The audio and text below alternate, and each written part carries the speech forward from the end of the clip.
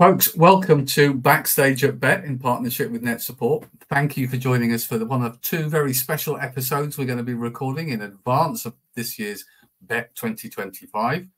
I'm Al Kingsley, CEO of Net Support, Gerber Multi Academy Trust, and a few other hats. And most importantly, I'm really pleased to have with us Duncan Berry, Portfolio Director at Bett. Duncan, good to see you, sir. Thank you, Al. Very pleased to be here. I'm very excited about this being my run-up to my first Bett. As somebody working for Bett, I've been as a delegate, I've been as an exhibitor before, but this is the first time that I'm running Bett, and I'm really excited about it.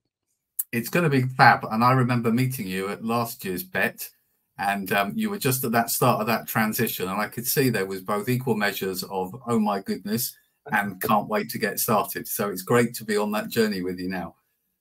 Yeah, very much so. I was, I think, 3 or 4 weeks before I started, then starting to introduce myself to key people. And yeah, I was a little bit daunted. I hadn't been for over a year. I think, yeah, the scale of it, it took me the full 3 days to get around to every nook and cranny and corner. And it's taken me a lot longer to understand everything about Bett.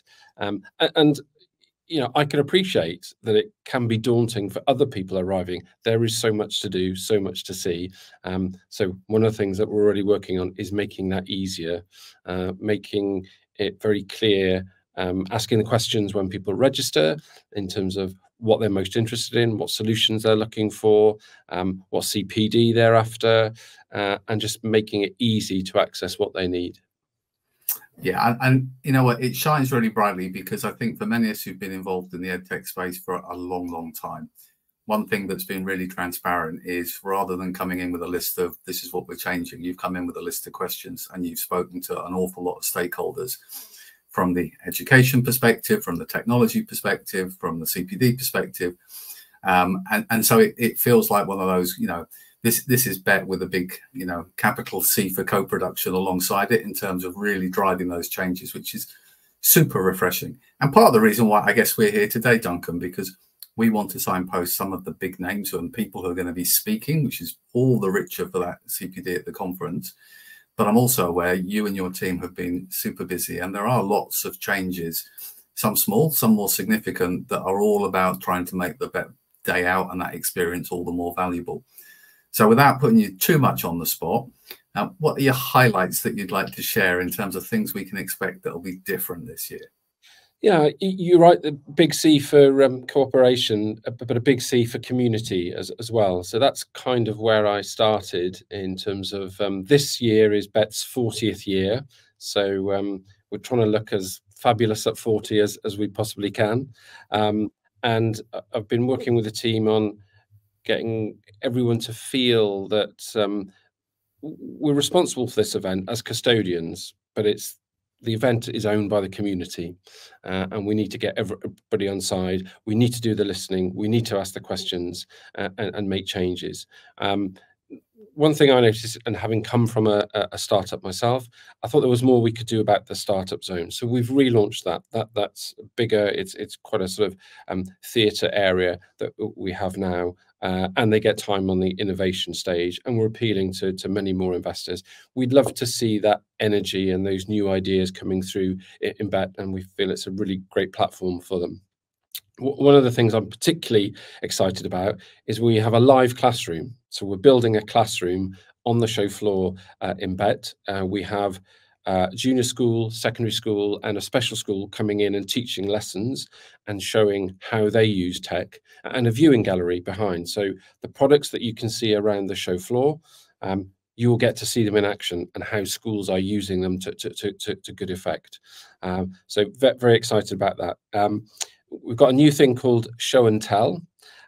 So this is a little bit Dragon's Den. We sort of recognize that to promote your product on a stage, we needed to find something that was quicker, more affordable, and didn't take up 15-20 minutes, which is a long part of a Bett day of educators' time. So it is 8 minutes, 3 slides, and that's what the vendor gets. That's what the solution provider gets. So people can walk by in the live classroom where we'll be hosting these and see new products at pace as well, and try and spark new ideas for them. One of the other things is Bett's Big Assembly. So we recognise more and more children have been coming to the show, and we want to provide meaningful things for them and for the teachers and the school groups that come. And we know they have to go back to school and report on what they did at Bett. First thing on the list is usually we played esports, and that's great. That can always be the first thing on the list. But we're getting our charity partner, Tech She Can, to deliver, and they're very used to this, to deliver a big assembly in the main auditorium. So we're hoping for 1,000+ children to attend Bett's Big Assembly on the Thursday at Bett. So lots of things as we think more about the specific sort of segments of our audience and the things that are going to appeal to them and what they're looking for from the show. I love it. I mean, we've always said for years, the more we can get student voice intertwined within the Bett experience, big thumbs up. And I love what you're doing with the startup space in terms of moving that forward. I had the pleasure of working with your good selves to meet with some small organizations that were part of the startup experience last year. And actually, rather than just assume, actually hear about their journey today and how the Bett experience was an accelerator for them, not just for meeting potential customers, but meeting peers and investors and others that have allowed them to fast track their offer. And I think that's something you assume, but it's lovely to kind of hear it firsthand, tangibly, and see how that's had an impact. I think you've got quite a few other zones that will be announced in due course as well, haven't you? To trying to kind of make it more easy to find the right things that you want. Yeah, we recognise that we can do more for specific areas, and our audience demand that, and we need to deliver on that. So we will have a managed services village. So a lot of the managed services providers, it's a specific, very sort of occasional purchase, I guess, and it's a very big decision for schools. So we're sort of congregating many of the providers in a sort of specific area, which will be highlighted on the floor plan. So if that's one of the big ticket things that you're looking to buy, you know where to go. We're creating a send village as well. A lot of people want to focus on that and spend a lot of time in that area. So yeah, we're trying to make it easy both on the floor plan and by sort of coordinating some of our best exhibitors, the brightest and shiniest of ideas, to come into specific areas where people can spend a good portion of their time, because they've sort of coalesced into a sort of big theatre of a stand, or a big pavilion of a stand. I love it. I can't claim to 40 years. I've done just over 30, and every year I'm excited at Bett, and it's great to see that evolution rather than revolution, an easy to say phrase, but you can see how it's adapted over time. For today's show, apart from obviously getting the scoop from you, which really, really appreciate, one of the things that really makes that visit all the more interesting at Bett is the diversity of speakers talking, either presenting, whether it's a big stage, a small stage, as part of a panel. That's where a lot of the CPD and cross-pollination goes. And so today on our Backstage at Bett, we're going to be highlighting and introducing a few speakers for our first of two shows. So you can expect folks like Laura McInnery coming up from Teacher Tap. We've got people like Dan Rosenberg, who's been through that journey with linking things in terms of an evolution of a product. Joe Arday, and plenty more are going to be joining on this conversation. And don't forget to tune in, because there'll be a second episode where Duncan and I will be introducing some more folks who'll be telling you a little bit about what you can expect from them at Bett themselves. And as I always try and remember everybody, it's never too late to get your ticket. So if in doubt, don't forget to check the link that will appear in due course below, and make sure you follow up. I'm looking forward to today's guests. I'm sure you are as well, Duncan, to hear what they're going to be sharing at Bett this year. And on behalf of both of us, look forward to seeing you, and enjoy the rest of the show.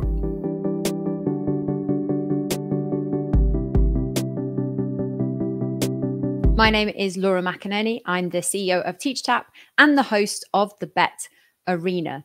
What educators and leaders get out of coming to Bett is visiting a place of wonder, Not only do you get to do all the normal things of going to see experts speak, go to workshops, learn from others, but if you've ever thought to yourself, how on earth are they doing this with that technology? Then Bett is the place to come, because you are bound to find somebody who will know the answer, see some cutting edge technology, and go away with great inspirational ideas for your school. I'll be hosting the Arena Theatre for 3 fantastic jam-packed days of expert speaking, policymakers sharing their ideas, and also looking at that history of the 40 years of Bett, because it is an anniversary year. It's extra special. So we'll be looking back at the past, the present, and thinking about what is the future of technology and where are we all going.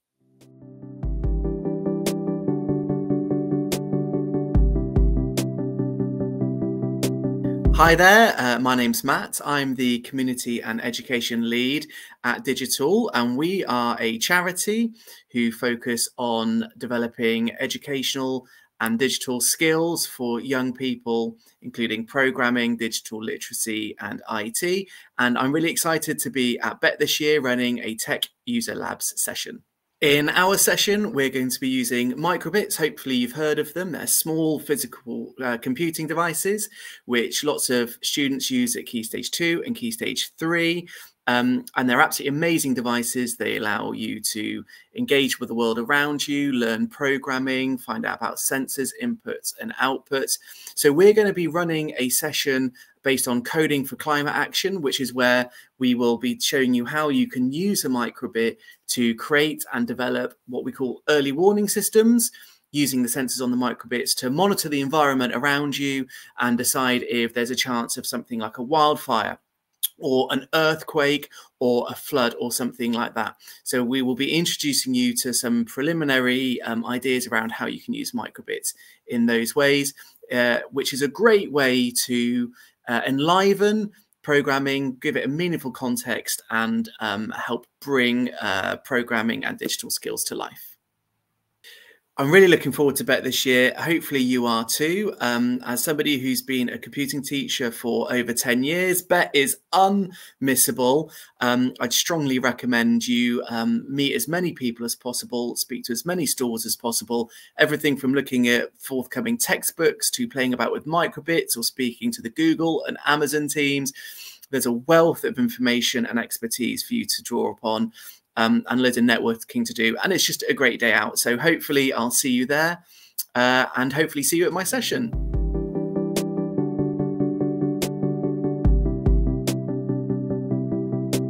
Hi, my name is Joe Arday. I am a computer science teacher, and I'm also a Bett UK Advisory Board member for the next couple of years. Reason why I come to Bett to find out about the latest developments in computer science, or in technology, actually in education technology. So at the moment, artificial intelligence is such a big thing in regards to generative AI and how it can save educators time, with lesson planning, marking, how to support student learning as well. So for me, just finding about the latest technologies, such as I mentioned, Gen AI, esports, and how they can help my students. In terms of what I personally get out of it, the opportunity to connect with, obviously, colleagues that I've worked with for a number of years, obviously to make connections with you colleagues, and also to just find out what is going on within the education landscape in regards to technology and how that could be used within my current role as a computer science teacher. And the reason why I've joined the Bett Advisory Board is one of the things I've always wanted to do.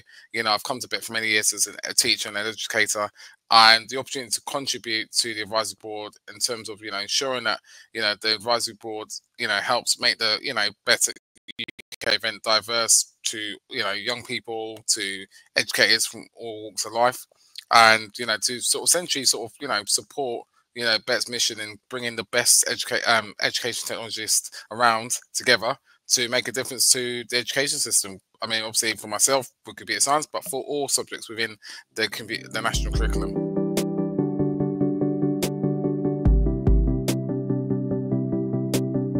Hi, I'm Dan Rosenberg, co-founder and CEO of LinkyThinks, and in January 2025, I'll be attending Bett in London. Now, what could both educators and startups both possibly get from attending Bett in January? Well, I think a variety of different things, if I'm honest.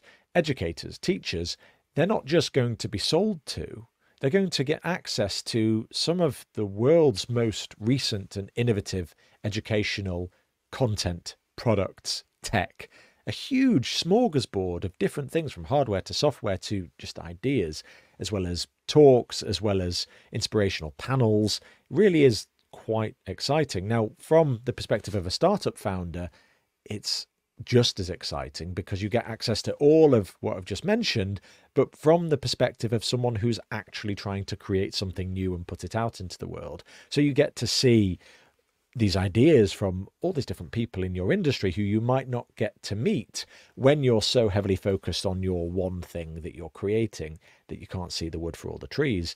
Going to Bett almost can expand your view on what's possible within the world of education.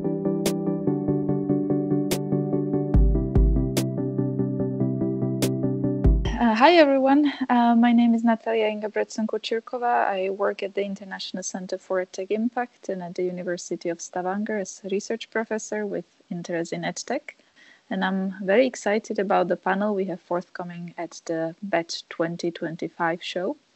We'll be talking about the importance of certifications in EdTech, what they signal for quality, how different stakeholders feel about them, and how they go about obtaining them.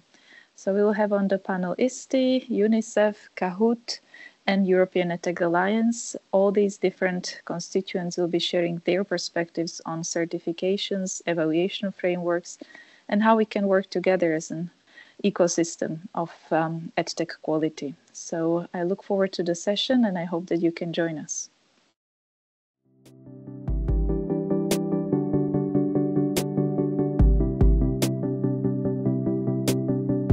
Well, I hope you found that interesting. I certainly did. Really looking forward to seeing you at Bett 2025. There's plenty to get you to come and visit, from innovation, advice, solutions, and plenty more.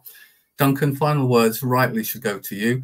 How are you feeling about the event? Looking forward to it? And what can people listening do to make sure they don't miss out on the fun? Obviously, I'm nervous. My first Bett, but hugely excited with the lineup that we've got, the changes that we've made. Our 40th birthday, it's going to be a great celebration. All of the CPD is accredited, so teachers, good time to get out of the classroom.